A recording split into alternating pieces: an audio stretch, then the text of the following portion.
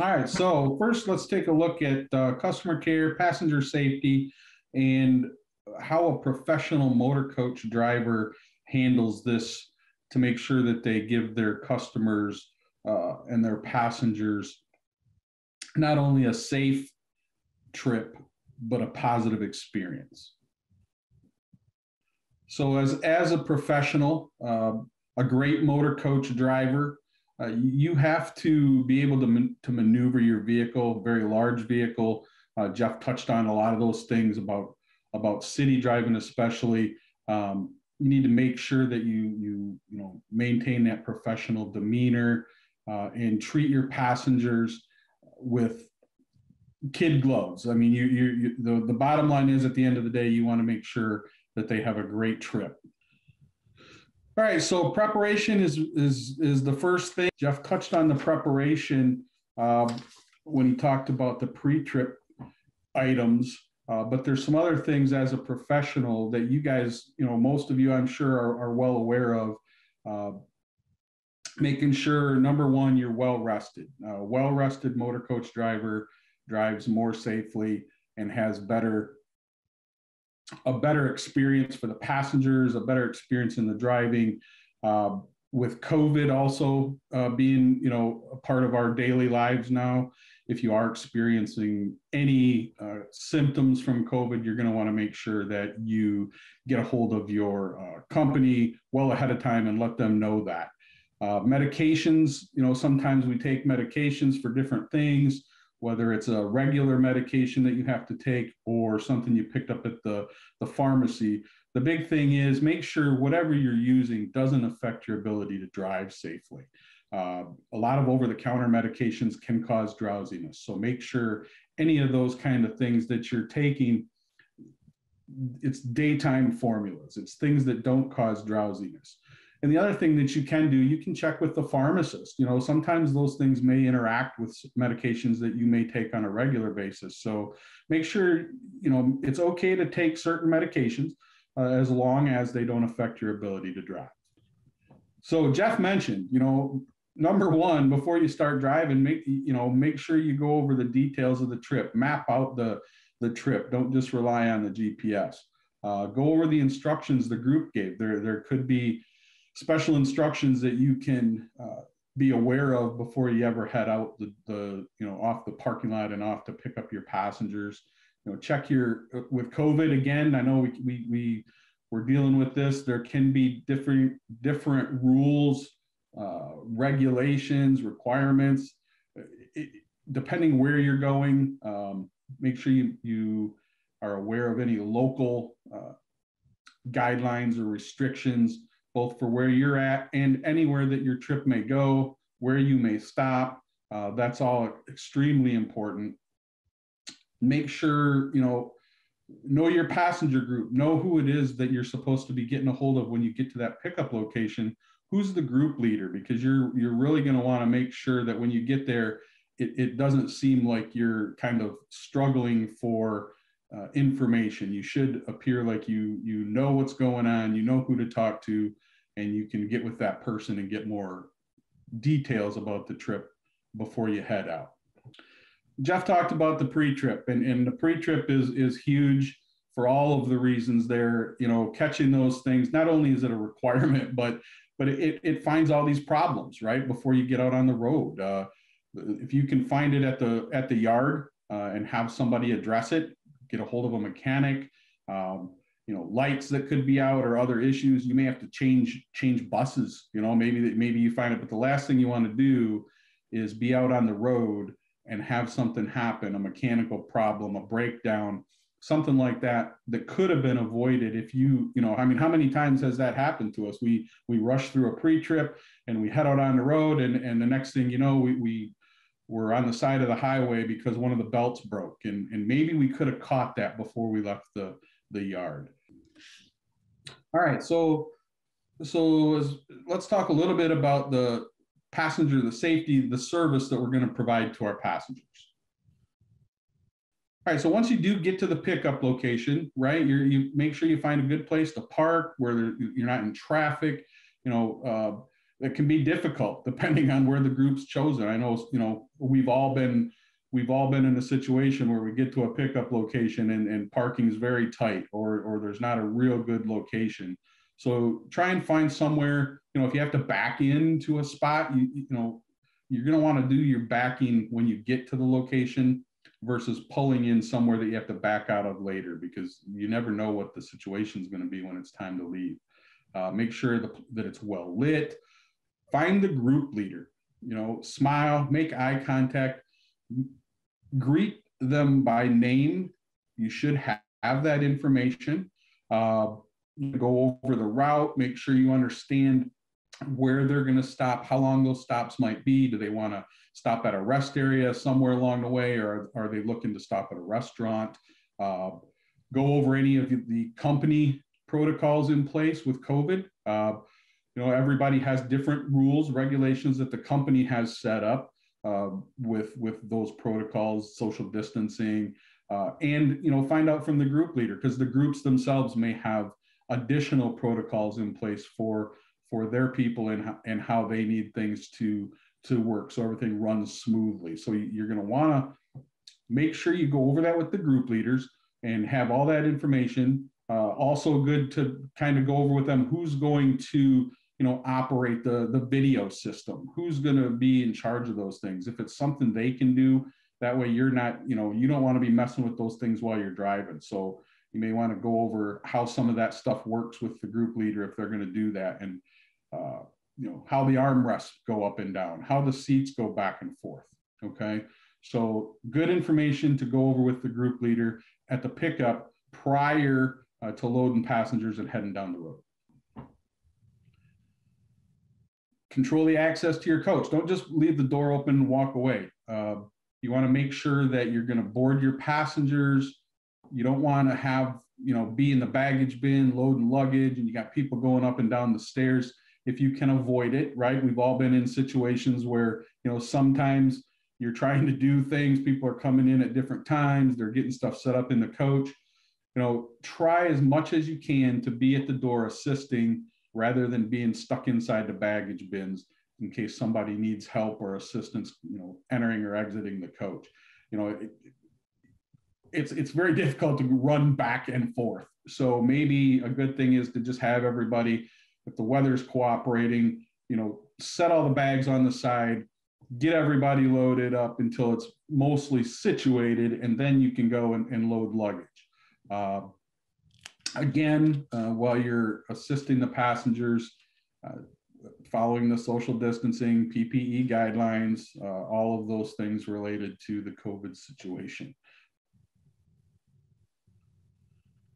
Make sure you introduce yourself once everybody's on the coach. I try to always tell the drivers that I worked with in the past, stand at the front of the coach, face your passengers and speak to them. It's very informal and not very safe to be trying to talk on the microphone, making your announcements to the passengers as you're pulling away from a location. So try and get that done. Play your safety video. If you have a safety video, that'll help. You can just do a brief introduction. You can ask the passengers to watch the video, and then that can actually be running as you pull away. So you're going to want to make sure that you stress to the passengers that they try and stay seated as much as possible while you're going down the road. Let's talk a little bit about actual driving. Jeff talked about it. Minimum 6 seconds following distance, obey your speed limits, adjust for weather. All those things that Jeff mentioned in the previous presentation are critical to providing a good experience for the passengers. Signaling, allow others to pass, give up your rights almost to, let everybody else around you do what they're going to do and you adjust to them. Okay. You may have the right of way, but it's time as a professional to sit back, slow down, and let everybody else do what they're going to do around you. You'll have a lot less to adjust. You have to not let other drivers they're going to do, we've all been there. You've all seen it. They do stupid things. Okay. And it can be very frustrating. It can raise your blood pressure. It can really upset you.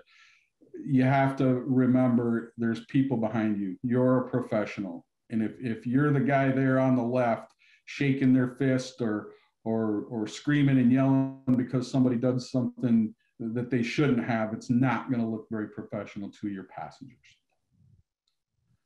That upper mirror in the center there, glance up every now and then, make sure passengers aren't standing. If they are, you're going to, make sure you remind them, please sit down as soon as you can, as soon as you're done in the baggage bin, whatever they might be doing up there in those overhead bins.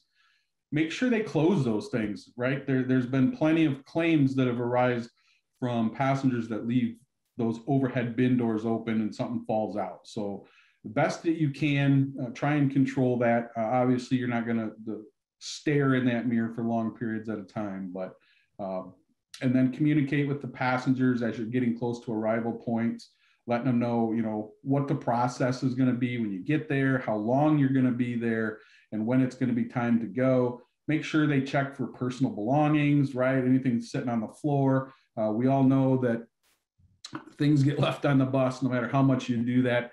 And some lost and found departments end up with tons and tons of stuff. And we can help avoid that by reminding people to check for their belongings before they get off the coach. And then also work with the group leader at the end of the day, right? Do a sweep of the bus, see if you can find anything so you can get that to them and not take it back to the company. All right, so arrival and wrap up of the trip. Let's go ahead and move to that. Again, just like when we're loading, we're going to try and stand at the door, unload the passengers first, let everybody get off. Again, following those COVID-19 protocols. And then once everybody's off the coach, you can start unloading their baggage from underneath.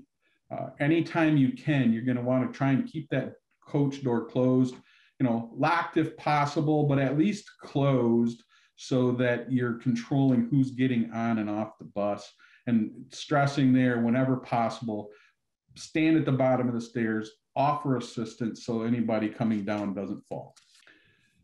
The customers see you. They don't see the salespeople. They don't see the president. They don't see your dispatchers. They see you. You're the face of the company. So remember, that goes as well to off-duty time, right? I mean, it is your time, it is off-duty time, but some things, maybe sitting, I'm sure plenty of you, if you're on overnight trips, they go to hotels, we've all been in the hotels, they have a nice lounge and people go in, they have some drinks, maybe not the best choice for a professional driver. Even though it's the night before, whatever, it doesn't look good. Okay, so the passengers will be going back and forth you're through the lobbies, through the lounges, and you don't want to be seen in there with a whole table full of empty beer bottles in front of you or something. All right, let's talk a little bit about some of the unplanned or emergency stops that we can run into and how you should handle that. So in any medical emergencies, okay, you assist the passengers if you're medically trained. You don't want to be offering assistance if you don't know what it is you're doing, unless, if somebody needs, if they're bleeding or something serious that you have to try and help as best you can. Again, try and only go to what your abilities are. Maybe somebody in the bus is medically trained. Maybe there's a passenger or something. Stop somewhere safe, get help on the way, call 911. And try and make sure that you deal with those the best way that you possibly can. Every now and then we run into some of these. Some of you may have run into checkpoints for different reasons. And, keep the passengers informed best you can. Explain to them what's happening and try and get through the checkpoint and move on. But, the best thing, again, in keeping your passengers informed about what you're dealing with there is going to be helpful for both you and for them. We're going to touch on this a lot in the last presentation, but just real quick, nobody wants to be in an accident. Some of you may have been involved in an accident, whether it be a serious accident or a minor accident. Biggest thing you can do following all these steps, but the biggest thing is to remain calm. whatever happened, happened. There's nothing you can do to change that. And so now you've got to go through the process of making sure that you take care of people, get help on the way, gather the information so that there's, take some pictures and all those. And we'll touch on that more when we get into that training session. But staying calm in front of your passengers is the key. If you do have a mechanical breakdown, no matter, it's happened to everybody, I'm sure, at some point. If not, good for you. But even doing a good, thorough pre-trip doesn't mean something won't go wrong. So make sure that if that happens, that you get to a safe location, if possible, off the road, put out your triangles. And again, keeping the people informed of what's happening, if help's on the way, how long it might be, that helps with their experience as well. Bob's going to talk a lot about fatigue and how it affects us. But, the big thing, watch for the warning signs. If you start feeling any symptoms of fatigue, get the bus stopped in a safe location, get out and get some fresh air. And if that's not working, if there's other issues going on, make sure that you call your company, let them know, and they can get another driver on the way to help relieve you if need be.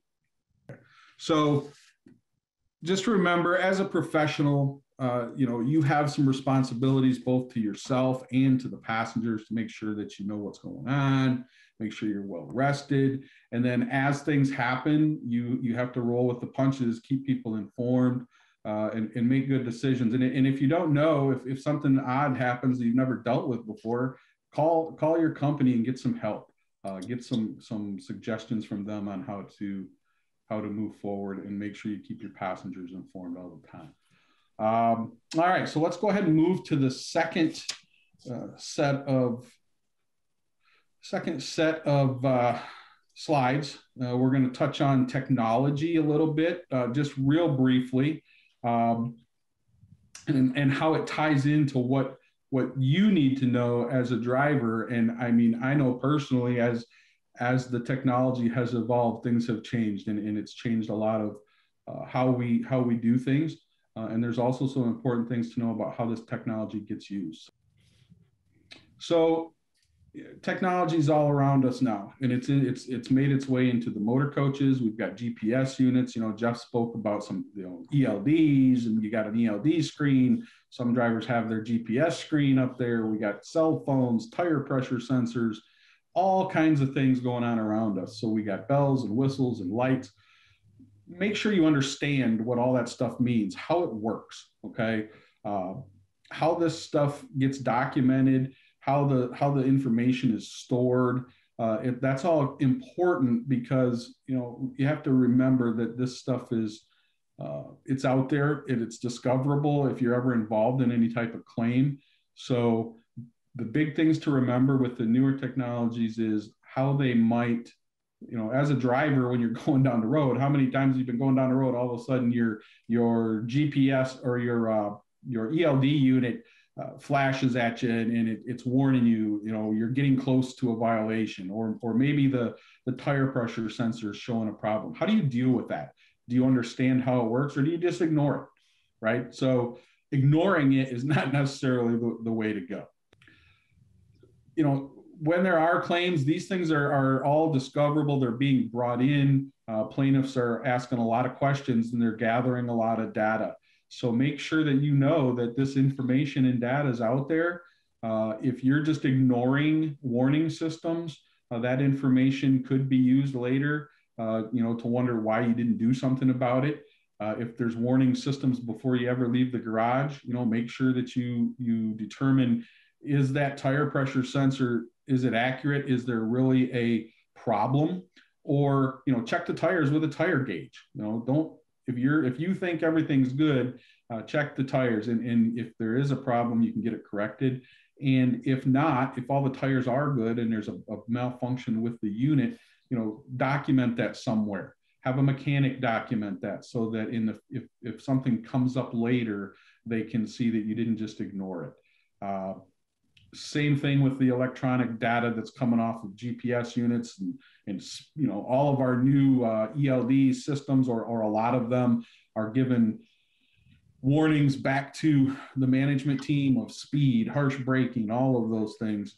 That stuff is out there. So make sure that you're aware, your logs, if you need to make corrections, make the corrections, and make sure that you use the technology, because it's very useful, but you have to be careful that it doesn't become a distraction or a problem later. A list of things that have come up during some claims, right? They want phone records, driver's records, ELD information. They even go back and get training records where drivers trained. When you go through training, is your company documenting that and showing that you were actually trained? Because if they're not, in the eyes of the law and in the eyes of everybody else, if it wasn't documented, it never happened. So, and if it is, there's records of that. So make sure you're aware how that all works, both with your phone records, your ELD records, and any of that data that's being collected now from the computers in our coaches.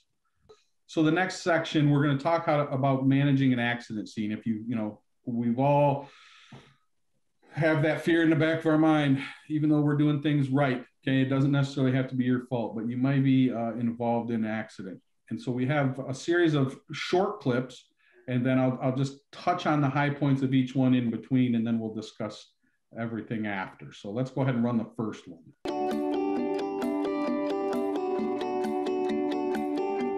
As a professional driver, the possibility of an accident is something you have to be prepared for. When an accident occurs, from a minor sideswipe to a major collision, everyone looks to you and your professional experience for leadership, guidance, and assistance.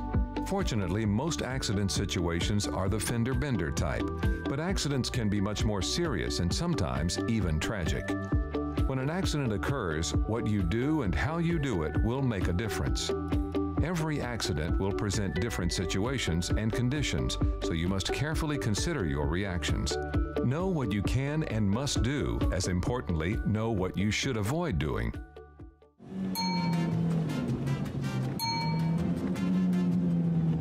Here it is, the accident no one wanted or expected. The SUV's driver was texting on his cell phone and rear-ended the legally stopped motor coach at a stop sign. Witnesses include a pedestrian on one corner, the coach's passengers, and the SUV's driver. As a professional driver, you have 4 major duties at an accident scene. First, protect your passengers and the scene. Second, get help.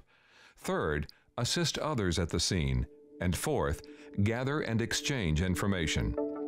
Take a moment to collect yourself, take stock of your physical condition, stay calm, and begin to take action. Is everybody all right? It appears we've been rear-ended. Please stay seated with your seatbelts on. Okay, so real quick, just on this one, as you've seen in the video, the driver, the coach, did nothing wrong. He was sitting at a stop sign. He gets rear-ended. So this is probably a minor type accident. Doesn't look like anybody was injured, but we still have to follow the same procedures, whether it's a major accident or just a minor fender bender. And make sure that you remember, whenever this happens, there's certain steps, and we'll talk about those more at the end. They touched on them, protecting the scene, getting help, assisting your passengers and anybody else that needs it, and then gathering that information. But just remember, everybody's looking at you, okay? All your passengers look to you, so keep them informed. Stay calm, okay? They mentioned it, stay calm. Step 1. Protect your passengers and the scene. Safety is your primary concern. Begin to protect the scene by activating your 4-way flashers and quickly follow up with the proper placement of warning devices. Tell your passengers what has happened. Reassure them and make a firm request that for their own safety, they remain on board the coach. When possible, enlist the aid of those in charge, such as a group or tour director, to maintain passenger control. Okay, everybody remain calm. Whether you leave your vehicle where it is or until the police arrive or move it off the road to a point of safety will depend on several factors, including state laws limiting your choices. Generally, if you are blocking the road following a minor accident and moving it would help clear the way, you should consider moving to the side. If your coach is in a hazardous position where it is likely to be hit again, we recommend you move it. But before you move the coach, you should take several photographs of the exact location where the vehicles collided and where they came to rest. You may only have a moment or two to do this, so do it promptly. Wherever your vehicle is stopped, and you know it will be in that location for more than a brief period, protect the situation by setting out warning flares or triangles. Placing these warning devices is a matter of regulation, and their position will vary according to the situation and road configuration at the accident scene. Once you have activated your flashers and properly positioned your warning triangles or flares, you've done what you can to protect the scene. Now, assess the situation. Check the other vehicle involved in the crash and the condition of its occupants. Protecting the scene includes your top priority of protecting your passengers. They are usually safest when they are on the coach, so keep everyone on board unless conditions demand emergency unloading, such as the urgent need for medical attention or the risk of fire. Control access into and off of your coach by keeping the doors closed. Okay, so real briefly on this one, just remember, again, safety is the primary concern. Once this has happened, we need to protect the scene. We need to get our triangles placed properly. If you can move the coach, again, go ahead and do so. Move it off to the side. But remember, before you move the coach, take some pictures. Take pictures of where the vehicles are, where the accident happened. Debris fields are critical a lot of times. A lot of us now have video cameras in the front of the coach, but in the case of the accident we saw, it happened in the back, so that wouldn't have happened. So take some good pictures, even if you have to move the vehicle, protect the scene. And then the other thing that's important is, if at all possible, you want to make sure everybody stays on the bus and they're not out wandering around. Step 2, get help. You've got to make sure the help you need is on the way. Hi, there's been an accident with 2 vehicles. Try to summon the help yourself with your cell phone, or if this is not possible, enlist the aid of the tour director or other passenger to contact first responders. Do not leave the scene yourself to get help. First, call for police and emergency services. Be prepared to answer questions about where you are, what help you need, and whether or not there are injuries. There's no fire, no fuel leak, and no apparent injuries. Please send assistance. Next, advise your company of the accident. Your supervisor can offer necessary guidance, replacement equipment, and when possible, send a company representative to the scene to help you with some of the post-accident duties. It is also to everyone's advantage to contact Lancer Insurance Company's 24/7 claims hotline at 800-521-6155. Lancer will dispatch a highly trained field investigator to assist you and your passengers with a variety of problems, from injuries and damaged property to delayed arrivals, family notifications, and, if necessary, temporary accommodations for those who might be stranded. Okay, so we talk about making sure we get help. Call for help, give good information where you're at, what type of help is needed, especially whether or not it appears there's any injuries is important. They mention if you can't do that because you're dealing with other things, maybe have the group leader do that. Point out somebody specific, though. Don't just throw a general thing out for, would somebody please do this? Make sure you direct somebody if you need that done. Good information. Do not leave the scene as the driver, okay? That can create huge problems later. You're going to want to contact your company. Once you've protected the scene and everything's kind of settled down for a second, contact the company, let them know what's happened so that they can start dealing with things on their end. And then they also mention at some point, you're going to want to contact the insurance carrier. So they said Lancer. Obviously, we may have quite a few people on here who are not insured with Lancer, so you're going to want to contact your insurance company, or have somebody from the company at least do that initial call to let them know that there's been a claim, and then the data that's gathered can be given to them later. Step 3, assist others. There are priorities that you should use to see that those most in need get assistance first. When it comes to providing aid to injured parties, first, send for professional medical help. Then, actively seek out individuals at the scene who may be trained or qualified to offer medical assistance. Does anybody on board have medical training?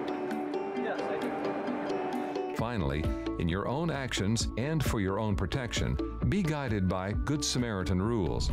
These rules generally state that you should limit your aid to a distressed person to the extent of your training. If you are not trained or qualified in first aid procedures, you should not do anything of a first aid or medical nature. The care and safety of your passengers is always your primary duty. Keeping them advised of what is occurring goes a long way in helping everyone stay calm. In a vehicular accident, keeping your passengers on board the coach is usually best for their safety and comfort. But if you must evacuate the coach, select a point of safety off the road, assist passengers off the coach, and politely but firmly direct them to the designated area. If there's going to be a significant delay, or if you won't be able to continue the trip, you must provide for the needs of your passengers. If all of the passengers are moved at the same time to the same location, complications are reduced. Your supervisor or a company representative can help you with arranging for a substitute vehicle. Communication. Your passengers will want and need to communicate with those at their original destination or return point, so work first with a group leader to identify their most important concerns. Okay, so once one of these things has happened, we want to make sure any aid, you want to make sure you're getting help for passengers. And they mention again, Good Samaritan laws, only render aid that you're qualified to render. Maybe somebody on the bus has medical experience. Maybe, maybe you've been involved in one of these things and somebody shows up on the scene and runs up and says, hey, I'm a nurse. Is there anybody that needs help? Keep passengers on the bus if at all possible, unless it's just too dangerous. The best thing you can do is keep that door closed, keep the passengers on board. And then they stress in here communication. It's extremely important, not only the communication back to the company, but the communication to your passengers, to the group leader, keeping them informed.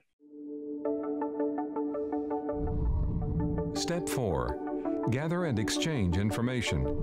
Gathering and exchanging information is just as critical as anything else you will do to effectively manage the accident scene. Distribute passenger courtesy cards and ask your passengers to complete the information requested.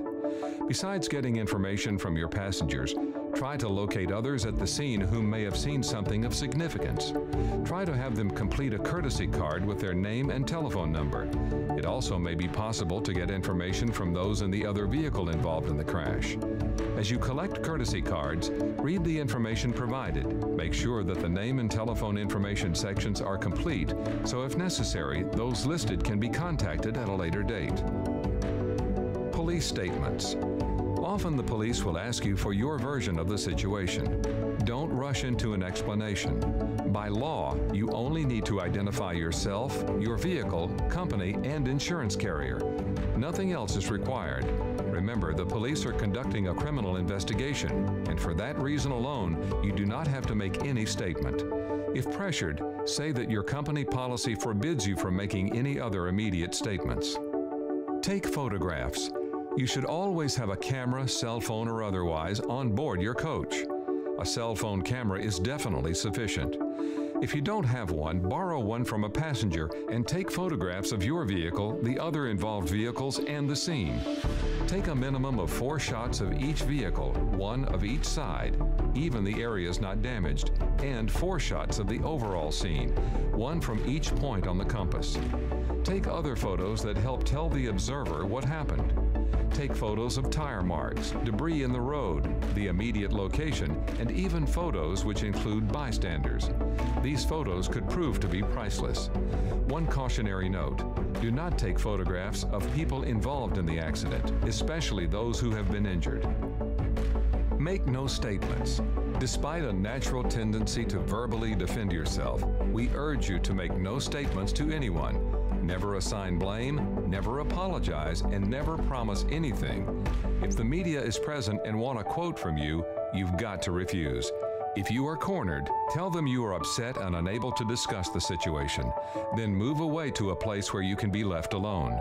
Rather than trying to react and counter what others might be saying, go about gathering information at the scene, including your photographs, police information, the agency, name and badge number, the police report number, names of others involved, their insurance information, and if relevant, hospitals where the injured have been taken. Okay, so the other thing we have to do when this is all wrapping up is get good information for not only the company, but for the insurance carrier in case there's going to be a claim. The big thing, getting witnesses' names and contact information. And then the photographs, again, can't stress enough how important those photographs can be in helping to determine what happened. And they mentioned making no statements. And this, keep in mind, if it's a minor thing, you bumped into a car and then there's a scratch or something, and it's obvious what happened, but making no statements at any more of a major scene, just give them, name, rank, serial number kind of thing, the required information about the vehicle, your insurance carrier. Don't make promises. Don't apologize, okay? Because that can automatically means you're assuming some level of responsibility or guilt, even if it wasn't your problem. The media can be a problem if they show up and this is going to be maybe at a bigger type of event, more major accident. Don't talk to the media. Don't allow your passengers to talk to the media. If you have to, go in the bus, close the door, and control that. Only let law enforcement into the coach at that point. The media does not have automatic access to your vehicle unless you give it to them.